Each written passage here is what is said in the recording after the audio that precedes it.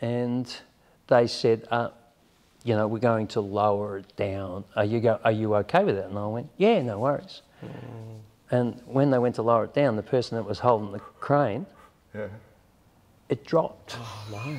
And I had a person's mobile phone because that was the prop. And instead of me panicking, I just put the phone straight on the roof, under the roof, and I'm going, help me, help me. And they're going, is he all right? Are you all right? Are you all right? I said, yeah, I'm fine. They said, what about the phone? Yeah, claim that on the insurance. Yeah. It would have been a good Telstra and Optus sort of ad. Commercial. Still got reception. So when was that? Oh, that was ages ago. 000 Heroes, that was ages ago. Yeah, that was with Lisa McCune. Yeah. And was it Lisa McCune? It was sort of like a reenactment. Yeah, it was all reenactment. Yeah. But the thing they asked me to do after that, and they were going to get a stuntman in, and they said, when the car fills up, are you able to hold your breath and hold your breath? And we're going to kick the window in, and we want you to swim out. Okay. So did you go back to your contract and go, there's nothing about being in a drowning car and kicking windows out, or did, No, did you? I didn't. I didn't. I just said, yeah, I can do that. Yeah. And they went, hang on, whoa, don't be so excited. and the safety guy said, I need to talk to you about this. Anyway, I said, look, I used to surf and stuff and hold my breath, and I said, look, this is just through the window and out. There's no holding under anything. But ask Gary Houdini how that worked out. Yeah, no.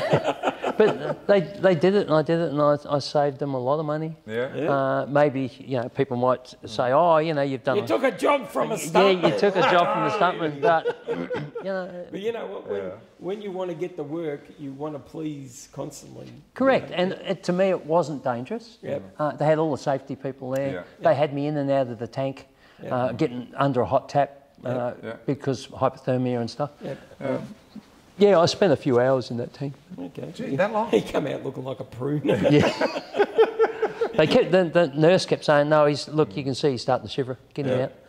No, I want the money, I want the job. The only thing I'll say is, if there's any weapons involved, do not have any weapons on site unless you've got an armourer, because that's where things go wrong, and we know about that. We know what's happened in America. And you know they lost, and that happened with a lot of Alec Baldwin, and they lost, you know, they lost a great talent in the director and stuff, you know. Especially people doing guerrilla shooting as well. No, they do. When we were kids, we had, you know, in school you would shoot films, and back then it was actually on, you know, like on film, and they went and held up the State Bank on the corner of Albert Street and Sydney Road. But it was all like a thing. But people in the public thought it was real. You know, and basically the cops came and everything like that, and they were lucky they never got shot. I did a show called Home Invasion. Oh, yeah? Yeah, with Jackson Gasteline and Tim.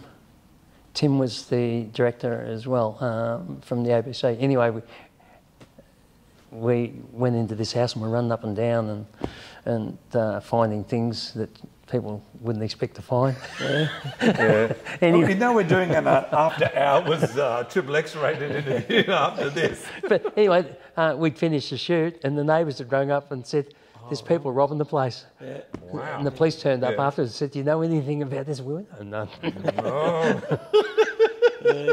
back, tell you under the arm, don't know what you're talking about. It's a lot of work to get permits and film and stuff like that. And I know quite a few filmmakers, and I've been in quite a few, you know, student films and things like that. And they've been guerrilla shoots, but obviously nothing to alert the public, you know, to make a...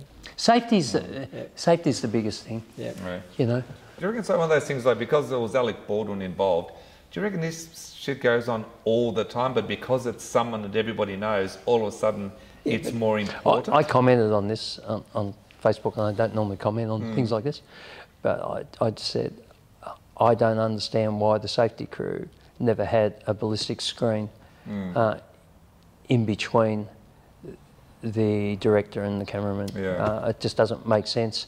And that gun, every time I've been in something with guns, with blue heelers, Stingers was bikie wars, every single weapon was checked and then double checked when we handed it back in, and then double checked before they gave it back to us.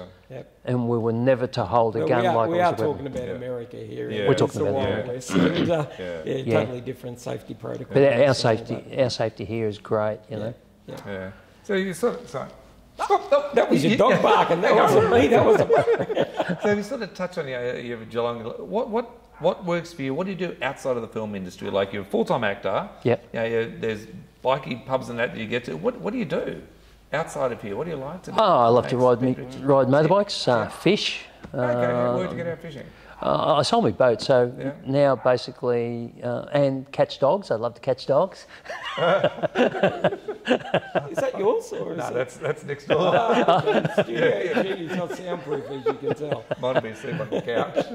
But I catch a fair bit of snapper off the rocks. Pinkies, no, big snapper. Okay. Last one I caught was 6 kilos. So. Good size, that's no pinky. Yeah, off the rocks, But I haven't been down for a while because I've been riding my bike a fair bit. Yeah. Well, you've got to take advantage of this season. It's almost over. Yeah, you guys ride bikes too. We do. Love We them, yeah. We get away every now and then and do some stupid stuff. Yeah, but that's why we should take the bikes out Pete's way.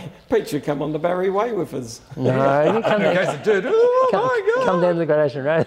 No, that we can do. The Go Road, we used to The Go Road, that's exactly right. We used to do the Go Road in the 80s. Yeah. We carved that place up. We lost a few people over the rails a few times. Do you know, I've played the bikie in a fair few shows. Bikie wars before. Were you in that with Pete Flattery? No. I was in hospital in Queensland at the time, having my neck fused.